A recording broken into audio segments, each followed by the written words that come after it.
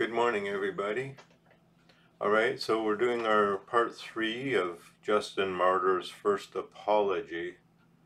Now, in this part, he begins to go through the Hebrew prophets and explaining how they prophesied of Christ and how this proves that Jesus Christ is the Son of God and that he is the Messiah and that he is from other than this world.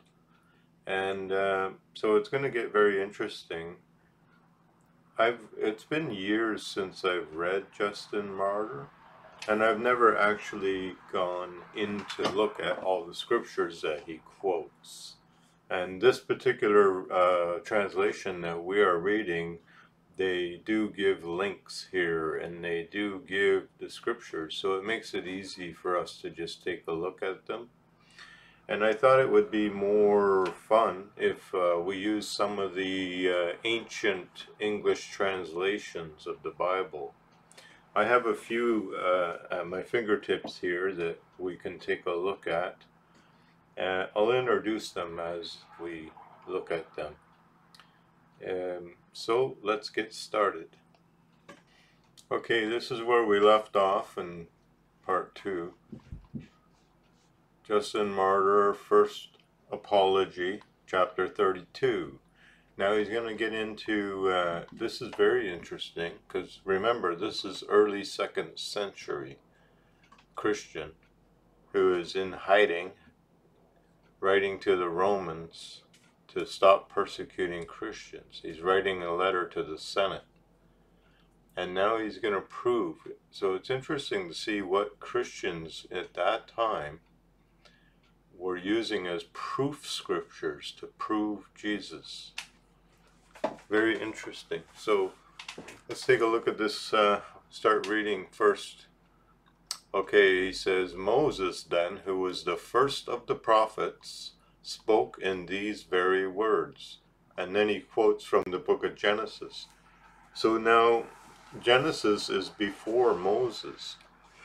But as the book of Exodus tells us, that Moses was called by God to bring Israel out of the promised land, and as a part of that bringing out, God gave Moses the book of Genesis. He dictated it to him as Israel's history. And so Moses wrote the book of Genesis, but he wrote it as being directly dictated by God. So you could say that the book of Genesis is the only book directly written by God and dictated, whereas the other books, like of the prophets, say Isaiah or Jeremiah, there are parts, and Ezekiel, there are parts in it that are directly dictated by God. Thus says the Lord. But then there's other parts that tell the story of the prophet, or the prophet will go and do a poem, like an inspired poem, but they're not necessarily the entire book being directly dictated. But the book of Genesis is. So that's what makes Genesis kind of special. So what part now, I said I was going to use some of the older scriptures, older English translations to look at some of this stuff. So he says, when Moses, the first of the prophets, spoke these very words, the scepter shall not depart from Judah, nor a lawgiver from between his feet, until he comes for whom it is reserved. So this is another translation, really. This is Justin Martyr's translation. Well, he wrote in Greek, and this is a translation of his writing, and he likely was using the Septuagint. Okay, and he shall be the desire of nations, binding his foal to the vine, washing his robe in the blood of the grape. And that's found in Genesis 49:10. This is from when Jacob blessed his 12 sons just before he died, and he prophesied over each of his sons. And this is part of the prophecy over Judah. So it's saying that the scepter shall not depart from Judah. Well, let's take a look at it in the Geneva Bible. The Geneva Bible was written in 1560, and it was written during the reign of Bloody Mary in England, who went after the Protestants, and the Protestant teachers had to flee England to Geneva under the protection of John Calvin. And there they wrote the Geneva Bible, which is the first Bible to have chapter and verse divisions inserted into it. Now these chapter and verse divisions were already inserted into many of the Greek philosophers' works, like Plato and Socrates, and these kinds of writings had these verse and chapter divisions for scholars, but it was illegal to put it into the Word of God because it was considered altering the Word of God. But the reformers felt that because they're using the Bible as a sword, the Word of God is the sword, and they were often quoting scriptures and debating scriptures, that it would be quite handy to have scripture chapters and verses. So they inserted it. And every Bible since then has had it inserted in the same places. Now these scripture and verse divisions were actually put into the Textus Receptus by Eusebius, who made up the he gathered Greek scriptures which were carried into Europe by the people fleeing the Islamic invasion and the fall of Constantinople. And these Greek scriptures Eusebius compared with the Latin Vulgate and found a lot of discrepancies. And he kind of collated these Greek scriptures into one Greek manuscript, which became known as the Textus Receptus. Now that Greek manuscript, I think Eusebius put the chapter and verse divisions into it, and the reformers who wrote the Geneva Bible were using that as their main manuscript in translating, and they added these same chapters and verses into it. And there's an old joke that sometimes it's crazy where the chapter starts. It starts in the middle of a story even. And they're saying that Eusebius, while he was running to and fro on his horse and carriage, writing his translations, sometimes he hit a bump, and that's where the chapter ended up being. But anyway, so this is the Geneva Bible. And the Geneva Bible, when they wrote it, they used to have in the side columns here all kinds of notes about what the text means. They put all these commentary notes from the reformers, from John Knox, John Calvin. There's several. I think they even put some Martin Luther quotes and everything they had. And everything in this book was mainly to expose the Vatican as the harlot riding the beast, and it was the Vatican ruling over the kings of the Holy Roman Empire. And these guys were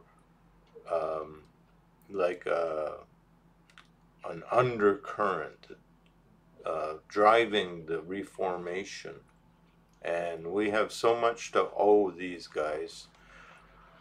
Now, what happened was the Geneva Bible was banned in 1611 by King James. This is the reason that the King James Version was made, was that because the Geneva Bible was so popular everywhere, the reformers in 1611, King James was a Protestant, and they convinced him to make an official English version of the Bible, mandated by the King of England.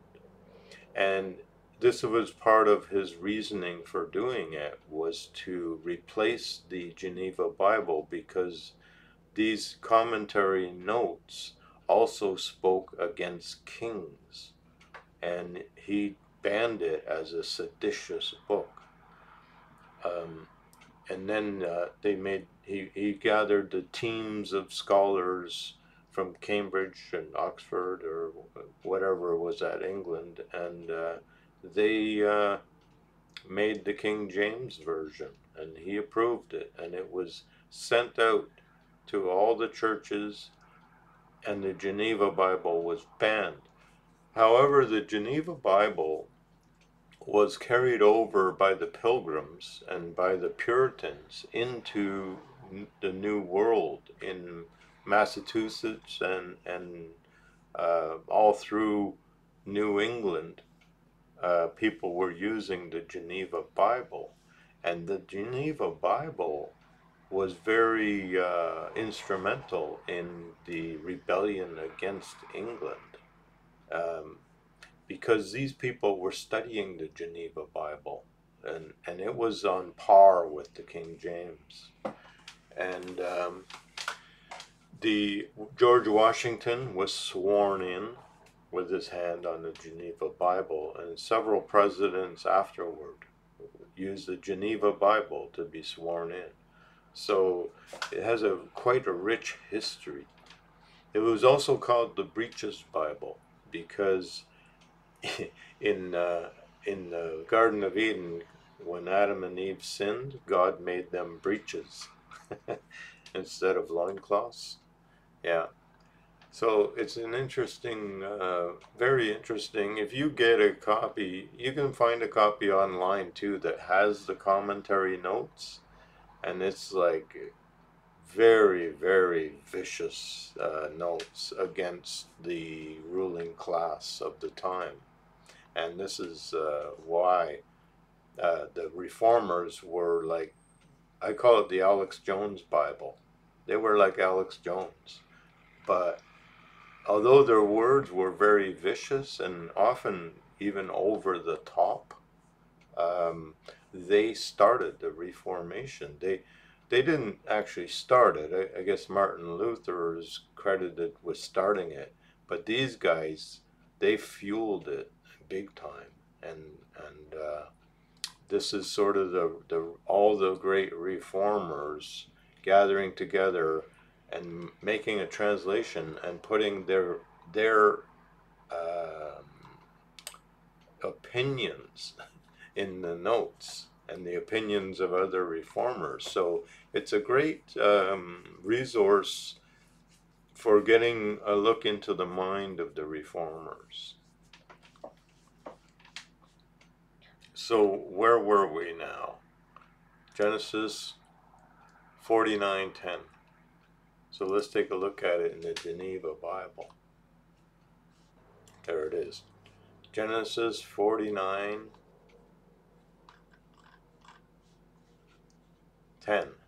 The scepter shall not depart from Judah, nor a lawgiver from between his feet, until Shiloh come. And the people shall be gathered unto him. He shall bind his ass foal unto ye vine, and his ass's colt unto the best vine. He shall wash his garment in wine, and his cloak in the blood of grapes. So there's the quote. And this is a very good translation. See, it's talking about the scepter, the king's scepter, shall not depart from Judah. So the king of Israel will be from the tribe of Judah, and the lawgiver, until Shiloh comes. Shiloh means peace or rest. And the people shall be gathered to him. So this person's name is peace. That this person, Shiloh, will gather the people and will take the scepter of Judah, the king of the Jews. Interesting. And King David was the first great king of the Jews. So let's go back to Justin. So it says, okay, it is yours to make accurate inquiry and ascertain up to whose time the Jews had a lawgiver and a king of their own, up to the time of Jesus Christ, who taught us and interpreted the prophecies which were not yet understood. They had a lawgiver, and was foretold by the holy and divine spirit of prophecy through Moses, that a ruler would not fail the Jews until he should come, for whom the kingdom was reserved. For Judah was the forefather of the Jews, from whom also they had their name of Jews. And after he, the Christ, appeared, you began to rule the Jews, and gain possession of all their territory. And the prophecy, he shall be the expectation of nations. Okay, so now they didn't give a verse for this one. So anyway, so he's saying that the Roman Senate, the war of the Jews happened, and since Jesus Christ, the Roman Senate took over the land of the Jews, and there is no more king of the Jews. And so that shortly after the life of Jesus, and Jesus took the throne of the Jews, he took the crown from them. Shortly after that, the Herodian dynasty ended. So there's one proof. And now when he talks about the prophecy, he shall be the expectation of nations. Okay, here's the King James Version now. This is the 1769 version. The King James, the first version came out in 1611. Okay, so Haggai, chapter 2, verse 7. And I will shake all the nations, and the desire of all nations shall come. And I will fill this house with glory, says the Lord of hosts. This house meaning the temple in Jerusalem. So this is the prophecy that he's alluding to here. And the prophecy, he shall be the expectation of nations, which we just read, signified that there would be some of all nations who should look for him to come again. So he would become the expectation or the desire of nations. And this indeed you can see for yourselves and be convinced of by fact. For all races of men, there are some who look for him who was crucified in Judea, and after whose crucifixion the land was straightway surrendered to you as a spoil of war. And the prophecy binding his foal to the vine, that's from Jacob again in Genesis 49, and washing his robe in the blood of the grape, was the significant symbol of the things that were to happen to Christ, and of what he was to do. For the foal of an ass stood bound to a vine at the entrance of the village, and he ordered his acquaintances to bring it to him then.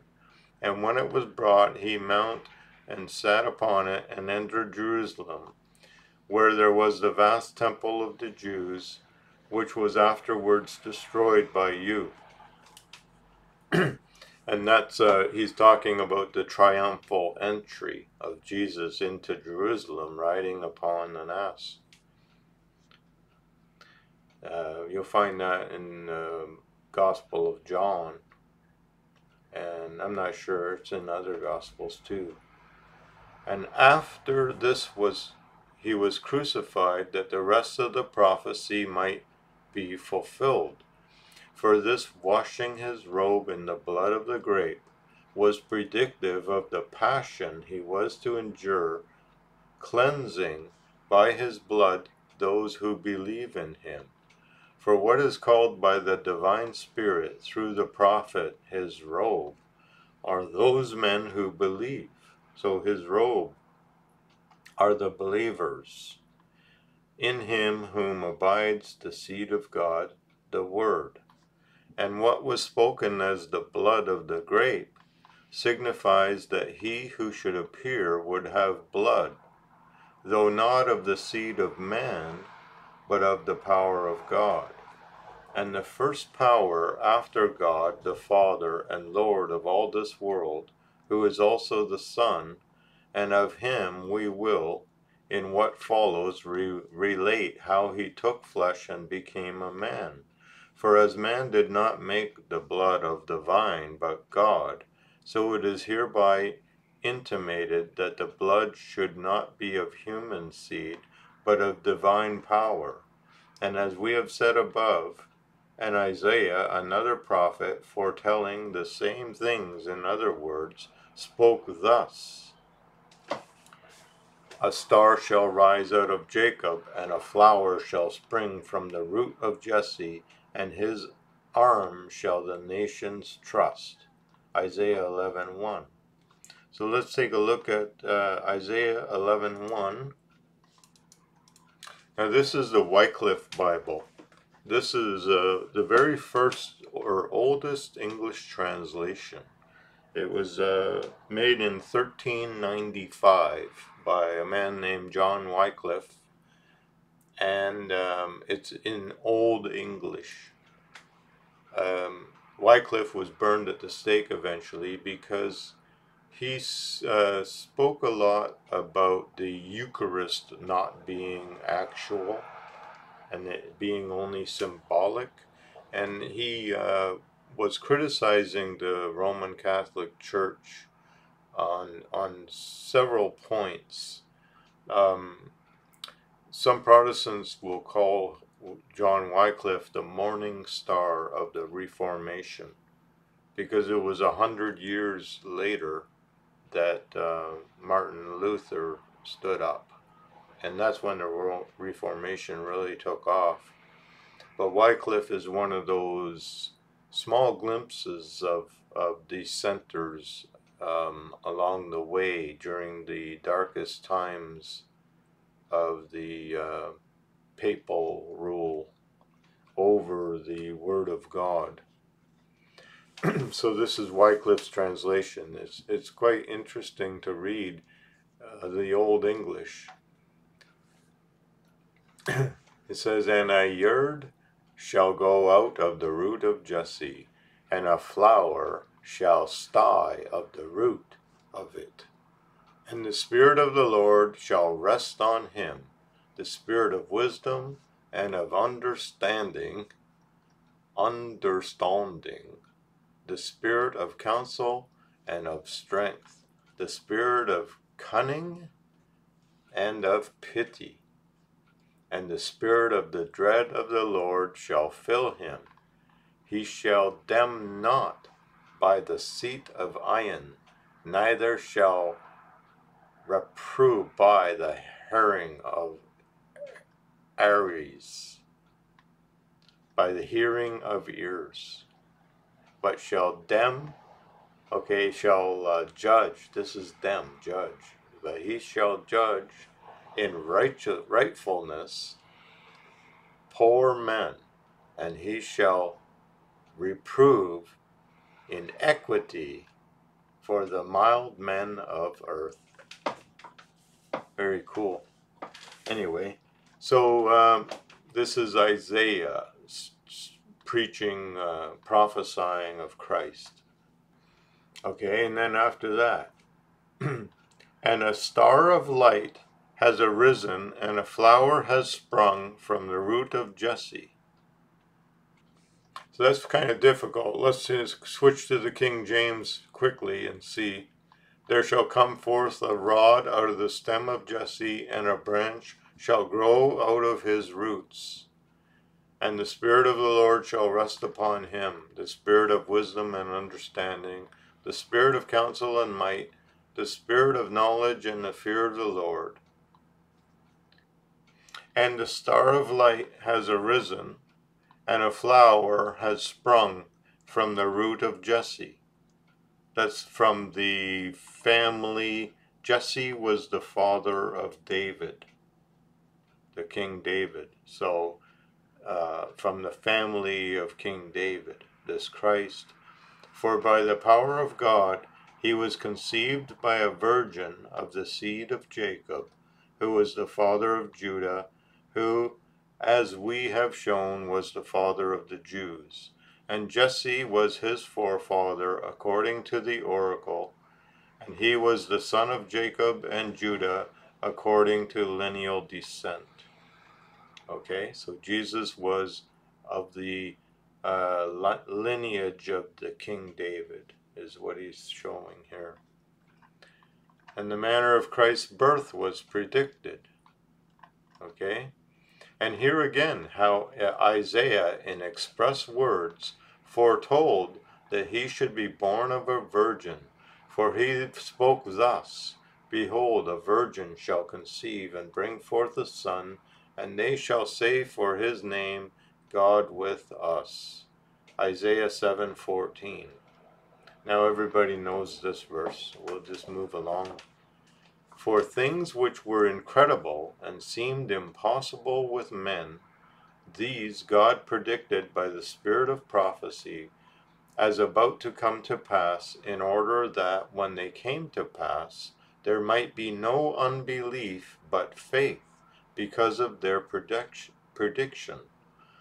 But lest some, not understanding the prophecy now cited, should charge us with the very things we have been laying to the charge of the poets, who say that Jupiter went into woman through lust, let us try to explain the words. This then, behold, a virgin shall conceive, signifies that a virgin should conceive without intercourse. For if she had had intercourse with anyone whatever, she was no longer a virgin. But the power of God having come upon the virgin, overshadowed her, and caused her, while yet a virgin, to conceive. And the angel of God who was sent to the same virgin at that time brought her good news, saying, Behold, you shall conceive of the Holy Ghost, and shall bear a son, and he shall be called Son of the Highest, and you shall call his name Jesus, for he shall save his people from their sins. Luke 1:32, Matthew 1:21. And as they who have recorded all that concerns our Savior, Jesus Christ, have taught, whom we believed, since by Isaiah also, whom we have now adduced, the spirit of prophecy declared that he should be born as we intimated before. It is wrong, therefore, to understand the Spirit and the power of God as anything else than the Word, who is also the firstborn of God, as the aforesaid prophet Moses declared. And it was this which, when it came upon the virgin and overshadowed her, caused her to conceive, not by intercourse, but by power. And the name Jesus in the Hebrew language means Utnip, or that's a Greek word, means Savior, and it does Yeshua means God saves. Yeh is the first two letters of the tetragrammaton. Y, H, Yeshua, saves. Which means Savior in the Greek tongue. Wherefore, too, the angel said to the virgin, you shall call his name Yesu, for he shall save his people from their sins, and that the prophets are inspired by no other than the divine word, even you, as I fancy, will grant. So he's saying, okay, even you say the prophets are inspired by no other than the divine word. So he's saying, well, you should listen to the prophets. The place of Christ's birth was foretold. And here what part of earth he was to be born in, as another prophet, Micah, foretold. He spoke thus, and you, Bethlehem, the land of Judah, are not the least among the princes of Judah, for out of you shall come forth a governor who shall feed my people. Micah 5:2. Now, Justin Martyr didn't write in these biblical verse indicators. These were added by the translator, but it's pretty convenient for us. So let's take a look at Micah 5:2. Oh, let's try the Tyndale Bible. I don't know if some of these don't have the Old Testament. Nope, Tyndale doesn't have the Old Testament. Wycliffe does. Micah 5:2. And thou, Bethlehem, Ephrathah, art little in the thousands of Judah. He that is Lord, governor in Israel, shall go out of thee to me. And the going out of him is from the beginning, from days of everlastingness. Whoa, look at that word, eh? Everlastingness. Okay.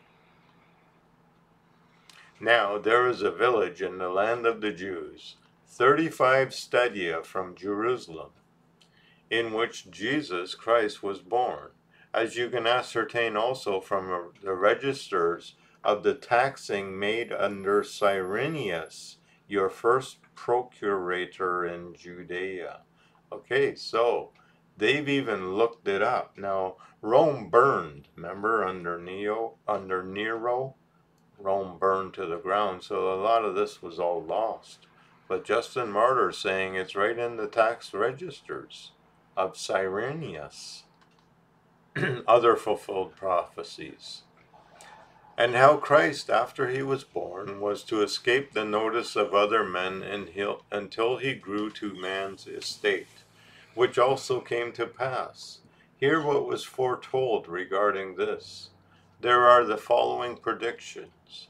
Unto us a child is born, and unto us a young man is given, and the government shall be upon his shoulders. Isaiah 9:6. Let's take a quick look at that. Isaiah 9:6. For unto us, this is the 1769 King James Bible.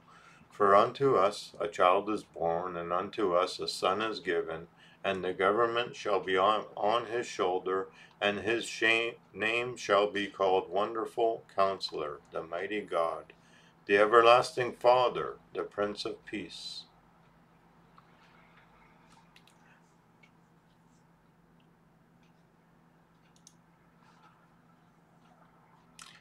This is significant of the power of the cross, for to it, when he was crucified, he applied his shoulders, as shall be more clearly made out of the ensuing discourse. And again, the same prophet Isaiah, being inspired by the prophetic spirit, said, I have spread out my hands to a disobedient and gainsaying people, to those who walk in a way that is not good. They now ask of me judgment, and dare to draw near to God. And he quotes Isaiah 65:2 and Isaiah 58:2. This was very common in those days, in the early Christian days, is they would just quote scripture out of memory.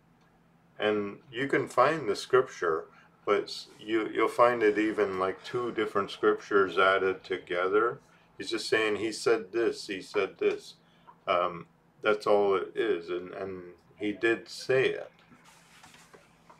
Okay, so there's I have spread out my hands to a disobedient and gainsaying people, those who walk in a way that is not good. So that's in probably Isaiah 58. And then they ask of me judgment and dare to draw near to God. That's probably Isaiah 65:2. And again, in other words, through another prophet, he says, they pierced my hands and my feet, and for my vesture they cast lots. And that is, oh yeah, that's in Psalm 22. They pierced my hands and my feet. I may tell all my bones, they look and stare at me. They part my garments among them and cast lots upon my vesture. And this is the psalm that Jesus was reciting as he died on the cross. See, it starts off, my God, why hast thou forsaken me? So he wasn't saying, God, why have you forsaken me? He was reciting this psalm. So he knew this psalm before he went to the cross.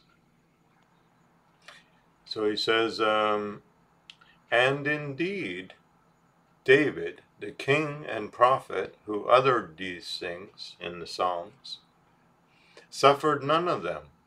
But Jesus Christ stretched forth his hands, being crucified by the Jews, speaking against him, and denying that he was the Christ. And as the prophet spoke, they tormented him and set him on the judgment seat, and said, Judge us. And the expression, they pierced my hands and my feet, was used in reference to the nails of the cross, which were fixed in his hands and feet. And after he was crucified, they cast lots upon his vesture, and they that crucified him parted it among them. That's also recorded in the Gospels. And that these things did happen, you can ascertain from the Acts of Pontius Pilate. So there's more Roman records he's referring to. And we will cite the prophetic utterances of another prophet, Zephaniah, to the effect that he was foretold expressly as to sit upon the foal of an ass and to enter Jerusalem. The words are these: Rejoice greatly, O daughter of Zion. Shout, O daughter of Jerusalem. Behold, your king comes to you, lowly, and riding upon an ass, and upon the colt, the foal of an ass. Zechariah 9:9. Let's see, what other Bible do we have that has Old Testament? I guess Wycliffe does, eh?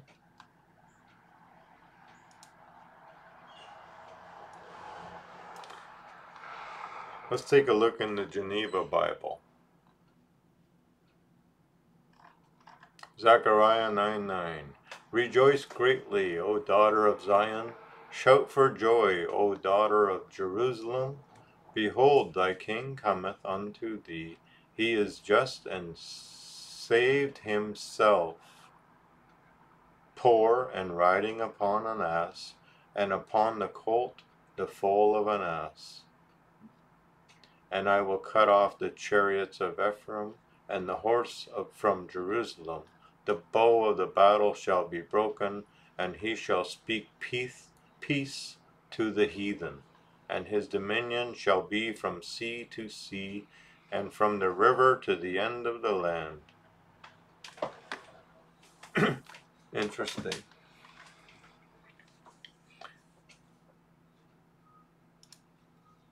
So, different modes of prophecy. Okay, but when you hear the utterances of the prophets spoken, as it were, personally, you must not suppose that they are spoken by the inspired themselves, but by the divine word who moves them. For sometimes he declares things that are to come to pass in the manner of one who foretells the future. Sometimes he speaks as from the person of God, the Lord and Father of all, and sometimes as from the person of Christ. So this is regarding dividing the word of God aright. Sometimes as from the person of the people answering the Lord or his Father, just as you can see even in your own writers, one man being the writer of the whole, but introducing the persons who converse. And this the Jews who possessed the books of the prophets did not understand, and therefore did not recognize Christ even when he came, but even hate us who say that he has come, and who prove that, as was predicted, he was crucified by them. Utterances of the Father. Oh, so now he goes into dividing the Word of God. Utterances of the Father, the Son, the Spirit. Okay. And this, too, that may be clear to you, there were spoken from the person of the Father through Isaiah the prophet the following words: The ox knows his owner, and the ass his master's crib, but Israel does not know, and my people has not understood. Woe, sinful nation, and a people full of sins, a wicked seed, children that are transgressors.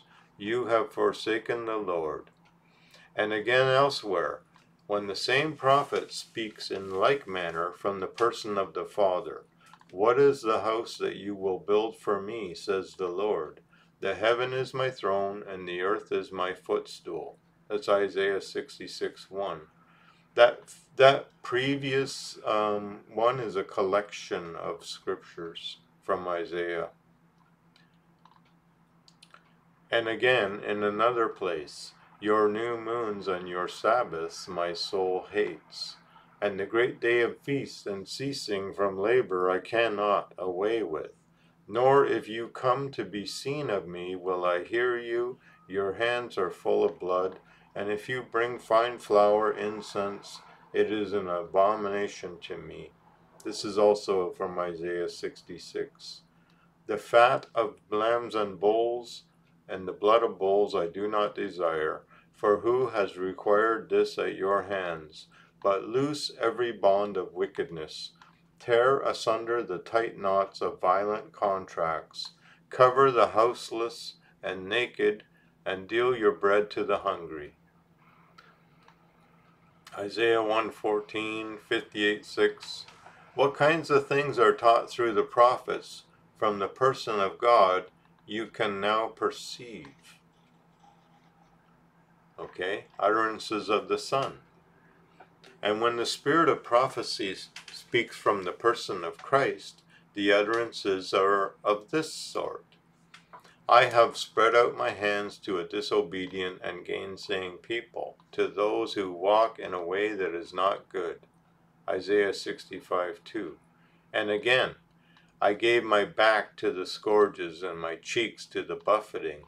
I turned not away my face from the shame of spittings, and the Lord was my helper. Therefore I was not confounded, but I set my face firm as a rock, and I knew that I should not be ashamed, for he is near that justifies me. That's Isaiah 56. And again, when he says, they cast lots upon my vesture, and pierced my hands and my feet, that's Psalm 23. And I lay down and slept and rose again, because the Lord sustained me. And again, when he says, they spoke with their lips, they wagged the head, saying, let him deliver himself. And that all these things happened to Christ at the hands of the Jews, you can ascertain, for he was crucified. They did shoot out the lip and wag their heads, saying, let him who raised the dead save himself. That's in Matthew chapter 27. take a look at this in Tyndale. He has New Testament. Matthew 27.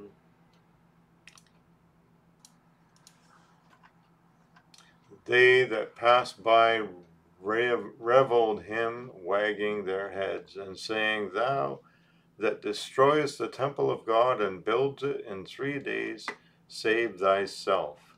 If thou be Son of God, come down from the cross. Likewise also the priests, mocking him with the scribes and the elders, said, He saves other himself, he cannot save. If he be King of Israel, let him now come down from the cross, and we will believe him. So you can see Tyndale's language is still pretty old. And that is 1530. So that's like 100 years before the King James.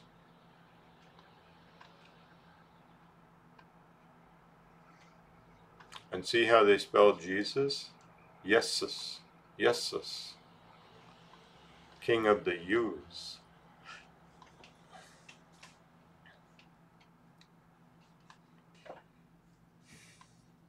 And then direct predictions by the Spirit. And when the Spirit of prophecy speaks as predicting things that are to come to pass, he speaks in this way. For out of Zion shall go forth the law, and the word of the Lord from Jerusalem. And he shall judge among the nations, and shall rebuke many people. And they shall beat their swords into plowshares, and their spears into pruning hooks. Nation shall not lift up sword against nation, neither shall they learn war any more. Isaiah 2:3. I don't think we need to look that one up. That's a very famous verse. That's even on the United Nations mandate. Okay. And that it did so come to pass, we can convince you. For from Jerusalem there went out into the world men, 12 in number, and these illiterate, of no ability in speaking, but by the power of God they proclaimed to every race of men that they were sent by Christ to teach to all the word of God. And we who formerly used to murder one another do not only now refrain from making war upon our enemies, but also that we may not lie nor deceive our examiners, willingly die confessing Christ. For that saying, the tongue has sworn, but the mind is unsworn, might be imitated by us in this manner.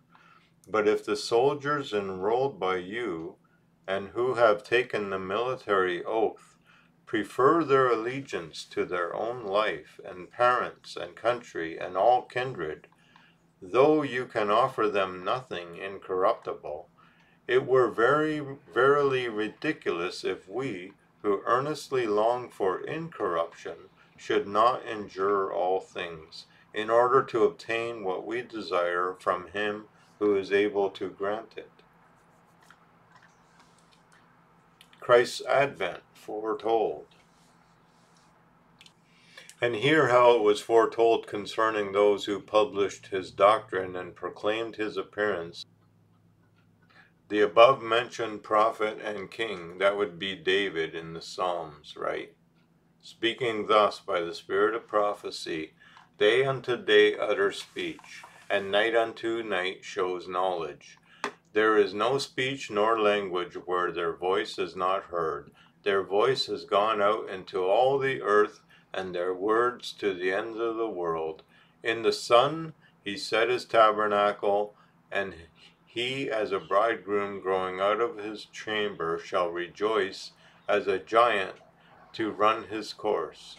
And we have thought it right and relevant to...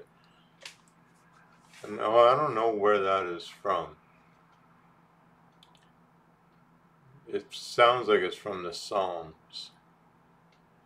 And we have thought it right and relevant to mention some other prophetic utterances of David besides these, from which you may learn how the spirit of prophecy exhorts men to live, and how he foretold the conspiracy which was formed against Christ by Herod the king of the Jews, and the Jews themselves, and Pilate, who was your governor among them, with his soldiers, and how he should be believed on by men of every race, and how God calls him his Son, and has declared that he will subdue all his enemies under him, and how the devils, as much as they can, strive to escape the power of God, the Father and Lord of all, and the power of Christ himself, and how God calls all to repentance before the day of judgment comes.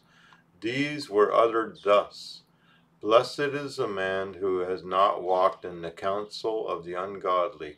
I think this is Psalm 1 or 2. There it is, Psalm 1. Blessed is the man that walked not in the counsel of the ungodly, nor stands in the way of sinners, nor sits in the seat of the scornful. But his delight is in the law of the Lord, and in his law does he meditate day and night. And he shall be like a tree planted by the rivers of water, that brings forth his fruit in his season. His leaf shall also not wither, and whatsoever he does shall prosper. The ungodly are not so, but are like the chaff which the wind drives away. The chaff is when you winnow wheat. You throw it up in the air, and the light husk, the chaff, blows away in the wind, but the kernel of the wheat falls down from gravity. So that's like the chaff that blows away in the wind. Therefore the ungodly shall not stand in the judgment, nor sinners in the congregation of the righteous. For the Lord knows the way of the righteous, but the way of the ungodly shall perish. Blessed is the man who has not walked in the counsel of the ungodly, nor stood in the way of sinners, nor sat in the seat of the scornful, but his delight is in the law of the Lord, and in his law he will meditate day and night. And he shall be like a tree planted by the rivers of waters, which shall give its fruit in its season. And his leaf shall not wither, and whatsoever he does shall prosper. The ungodly are not so, but are like the chaff which the wind drives away from the face of the earth. Therefore the ungodly will not stand in the judgment, nor sinners in the counsel of the righteous. For the Lord knows the ways of the righteous, but the way of the ungodly shall perish. And then Psalm 2, this is Psalm 2 that he goes into. Why do the heathen rage, and the people imagine new things? The kings of the earth set themselves, and the rulers take counsel together against the Lord and against his anointed, saying, Let us break their bands asunder, and cast their yoke from us. He that dwells in the heavens shall laugh at them, and the Lord shall have them in derision.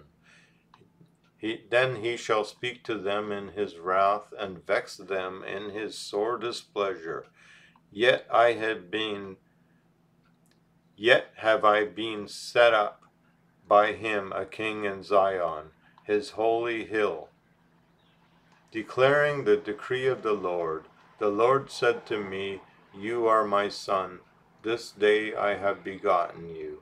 Ask of me, and I shall give you the heathen for your inheritance, and the uttermost parts of the earth as your possession. This is all Psalm 2.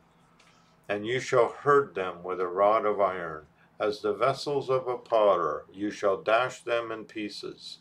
Be wise now, therefore, O you kings. Be instructed, all you judges of the earth. Serve the Lord with fear, and rejoice with trembling. Embrace instruction, lest at any time the Lord be angry, and you perish from the right way, when his wrath has been suddenly kindled. Blessed are all they that put their trust in him. So that's exactly Psalm 2, if you read it. And I think we'll just carry on until the last part here, prophecy using the past tense. And then we'll see not fulfilled, not nullified by prophecy. We'll go into that in the next part, but we'll finish up to the end of this. And again, in another prophecy, The spirit of prophecy through the same David, so this is another psalm, intimated that Christ, after he had been crucified, should reign, and spoke as follows: Sing to the Lord, all the earth, by day declare his salvation, for great is the Lord, and greatly to be praised, to be feared above all the gods. For all the gods of the nations are idols of devils, but God made the heavens. God and glory and praise are before his face. Strength and glorying are the habitation of his holiness. Give glory to the Lord and the Father everlasting. Receive grace and enter his presence, and worship in his holy courts. Let all the earth fear before his face. Let it be established and not shaken. Let them rejoice among the nations. The Lord has reigned from the tree. Now, they don't give a thing for this. There it is. For all the gods of the nations are idols. Okay? This is the interesting part. When he said they are all idols of devils. For all the gods of the nation are idols, but the Lord made the heavens. Okay, so this is in the King James Version, Tyndale. Oh, he didn't have an Old Testament. Wycliffe. For all the gods of the heathen, men be friends, but the Lord made huins. Let's check the Geneva Bible. Psalm 96:5. Psalm 96:5. For the Lord is great and much to be praised. No. For all the gods of the people are idols, but the Lord made the heavens. So that's idols of devils. So it looks like Justin added that in because that's what he believed from Enoch, right? Where does he say it? Ooh, there was a big car accident. there's a big intersection right near me here, and it sounds like someone just finally got nailed. Okay, sing to the Lord. So all the gods of the nations are idols of devils. So he added that in there. But you see, Justin is always pushing that point, because in his time, that was the whole system of Rome, was through these idols. And he's always pushing the point that these idols are from devils. So that's why he added that, idols of devils, with confidence, you know. Okay, even though it's not actually in the psalm. Of devils is not in the psalm. Okay, and then the last part here, prophecy using the past tense. But when the spirit of prophecy speaks of things that are about to come to pass, as if they had already taken place,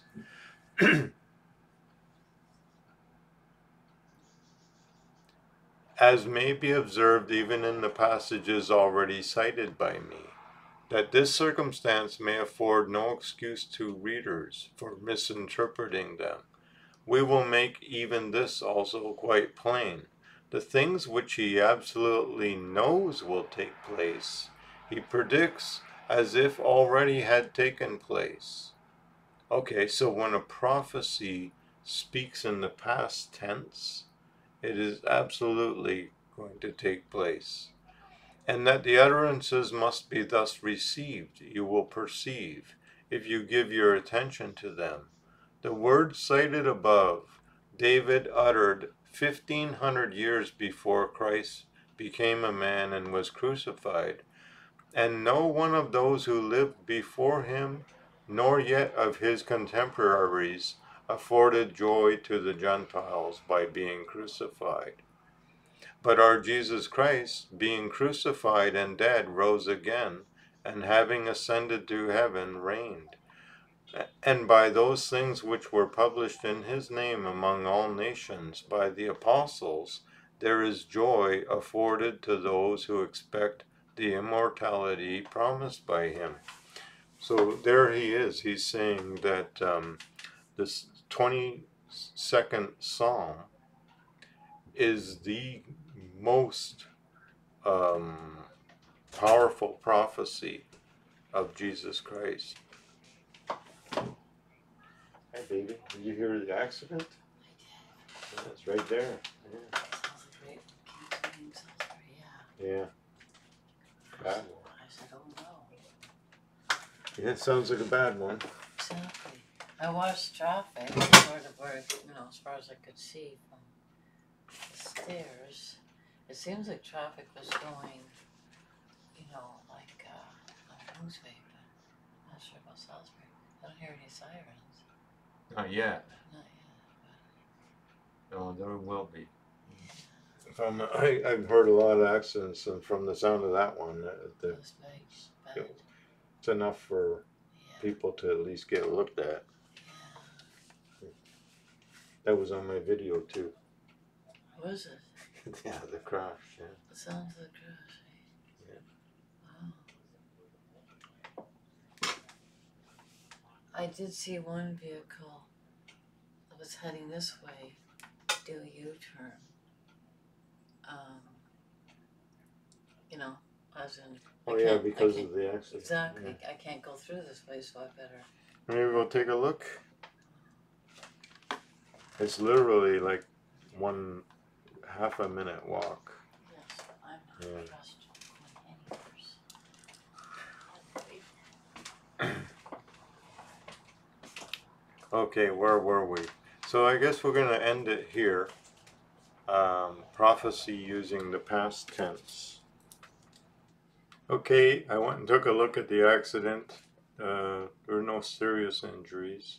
There were some people limping, and there was like an SUV ambulance there already. Things happen quite often here. I'm in the middle of the city, so what I saw was it seemed this one car, a smaller SUV, came and hit another car that was crossing in front of it, like T-boned, and knocked it right into where we usually stand when we push the button to cross the street. That the car was right in that spot, and there's a car lot on the corner, and it had hit a car on the lot, smashing the windshield on that car, and that lot is owned by my neighbor. So I went over to the neighbor and let him know that one of his cars was hit, so he got up to go over there too. But it doesn't seem like any serious injuries happened, thank God. But anyway, so that's the end of our video for today. We'll see you next week. We'll carry on with Justin's first apology, part 4 next week. Like, share, and subscribe if you enjoy the video. Let me know what you think of hearing these old English translations. I find them quite fascinating sometimes. Thank you very much.